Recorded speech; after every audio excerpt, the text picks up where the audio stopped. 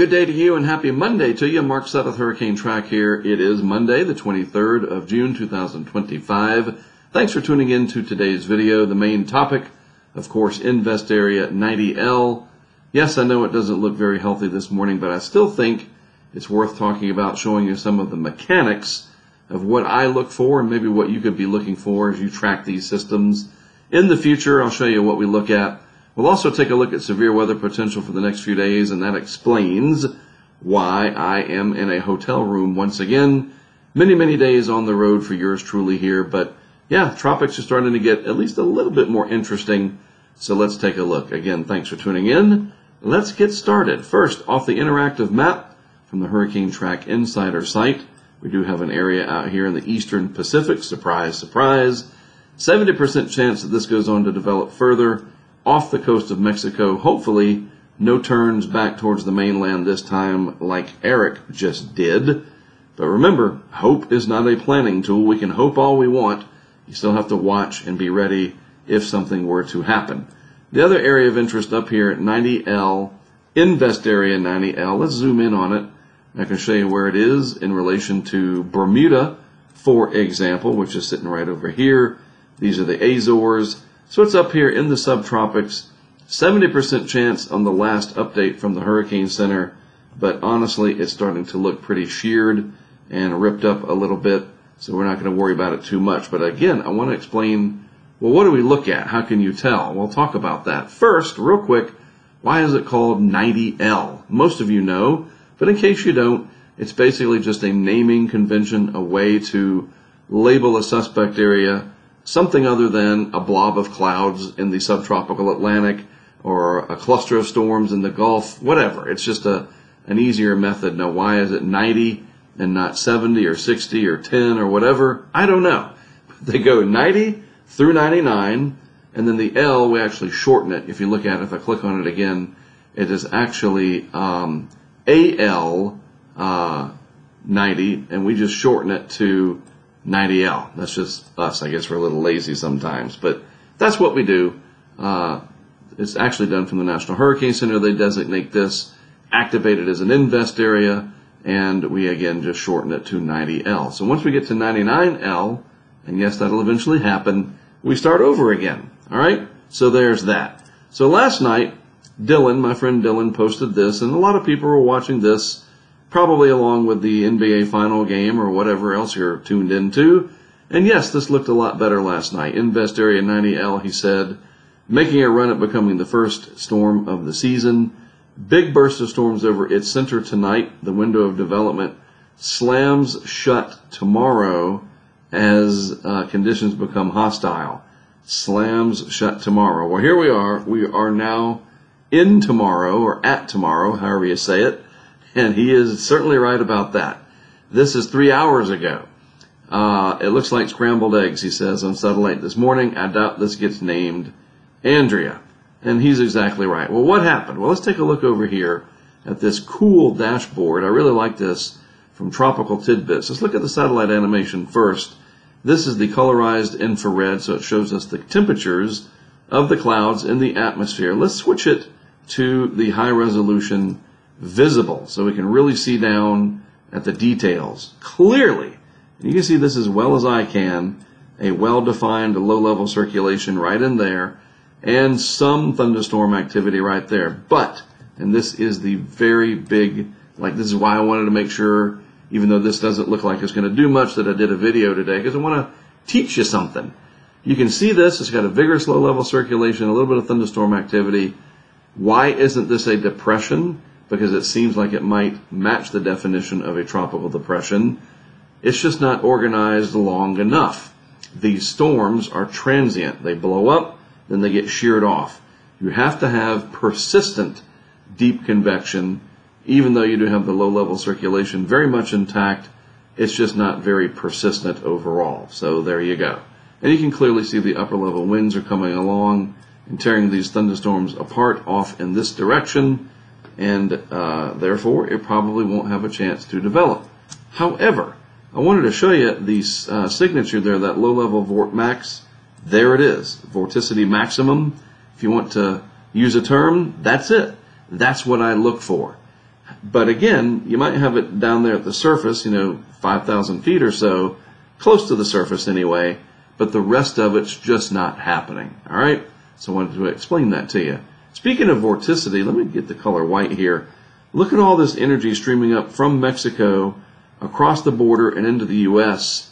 Wow, that is a lot of energy around this big dome of high pressure that's going to be sitting out over here, baking everybody back east, sending moisture, kind of like a monsoonal flow, into parts of the southwest and the plains. And we'll talk about that more in just a little bit.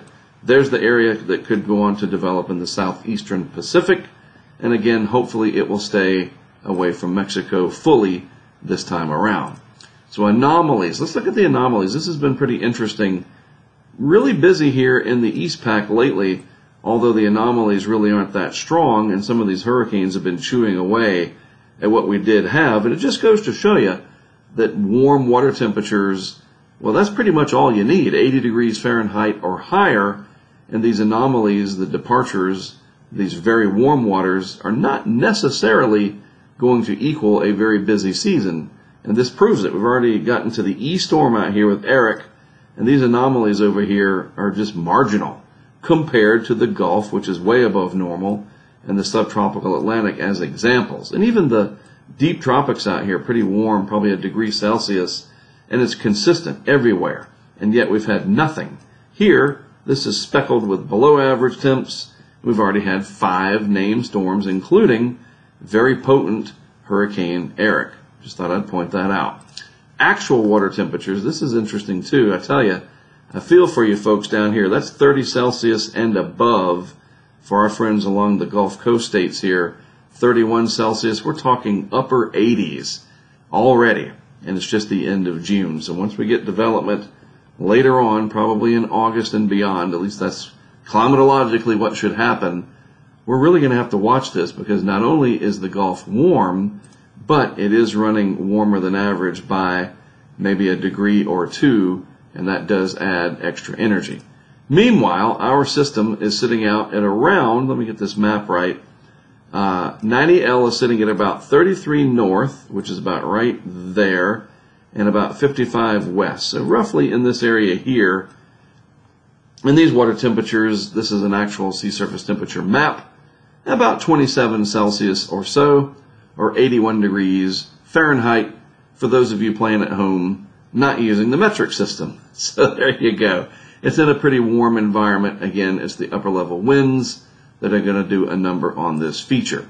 That's what it looks like on the GFS. Let's use this blue color. There it is, a very tiny little speck of energy, vorticity bundled out there between a couple massive ridges, one there, one over here, and it's kind of stuck in this area in the middle, and it's going to go around and out to sea and probably not do very much. Why, though? Why won't it develop? Well, let's look at the upper levels. This is very easy to understand. There you go. This little trough right here, almost like a tropical upper tropospheric trough, just a fancy way of saying TUT, T-U-T-T. Those are strong upper level winds over the top of this system, and it's just simple. It's getting torn apart. The deep convection cannot sustain itself and wrap around, and this is probably going to be the pattern going forward. And yep, it gets out, and that's the end of that. So going back to the lower levels, I do want to show you this. Just get us out to the end of the month anyway on the 6Z GFS. Anything else out there over the next week? Nope. And the euro is let me get it up here. There we are. Pretty much the same over the next week or so. Nothing on the euro to worry about in the Atlantic. So as we look forward to July and July 4th weekend, which is not that far away, a pretty clear picture evolves here in the tropical Atlantic, Caribbean, and Gulf, which is great. You know, we don't need any of that when we got all sorts of other things we're dealing with globally. Severe weather. So this explains why I'm in the hotel room once again.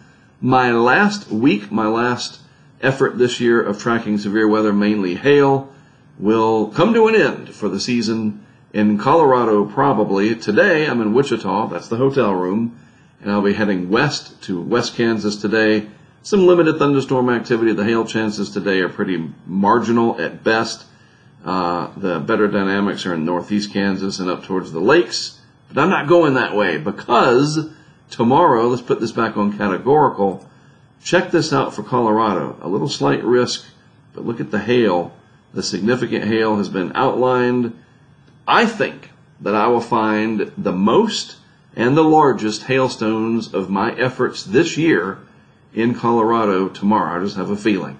But yeah, the severe weather is starting to ramp down generally, but that doesn't mean it's gone. You saw over the weekend deadly tornadoes in the high plains. Very sad to see that. We still have to keep track of this stuff, keep a watch on it.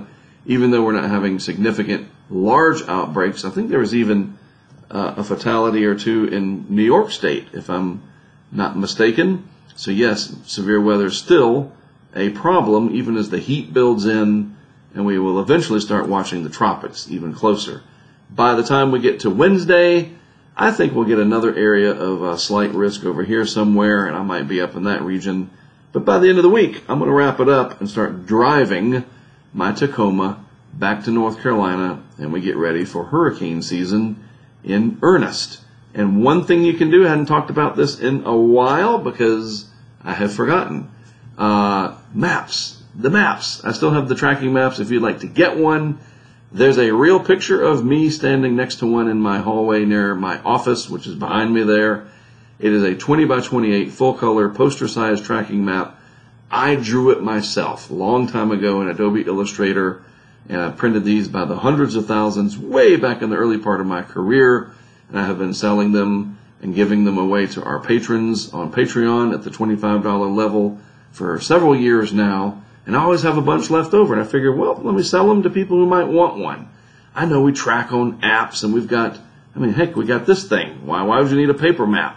Because paper maps are just cool. It's a nostalgic way to keep the art of tracking on paper alive. So if you want to get one, here's the link. I'll put a link to this in the description of today's video. You can go right here to PayPal and Venmo, and you can order one. And I got them with me, so I'll send it out. Like I have several with me packed up and ready to go. All I need to do is put your name and address on it. And by the way, if you ordered one and you have not received it yet, don't hesitate to email me and say, hey, I haven't gotten my map yet. A couple people said theirs haven't arrived, and I send them out like the day or two after I get the order. So something goofy is going on with the Postal Service, which, hey, it happens, but I want to make sure you have yours before we get to the first name storm. So if you ordered one and it hasn't arrived yet, don't be afraid to let me know, and I'll make sure I send another one because I have several with me on the road. All right? Thanks for tuning in. Probably no update tomorrow. Maybe, I don't know, maybe I will about the hail and the threat there in Colorado, but we'll see. Either way, I'll be around all week doing something and certainly streaming live in the afternoons when we get the storms to blossom. So if you're subscribed to the YouTube channel, hint, hint, you should get a notification if you hit the button, hint, hint, again, as to when we go live. All right? Other than that, I am finished. You have a great rest of your Monday. As always, thanks for tuning in and giving me a part of your day. I'm Mark Sudduth. From all of us at HurricaneTrack, I'll talk to you again soon.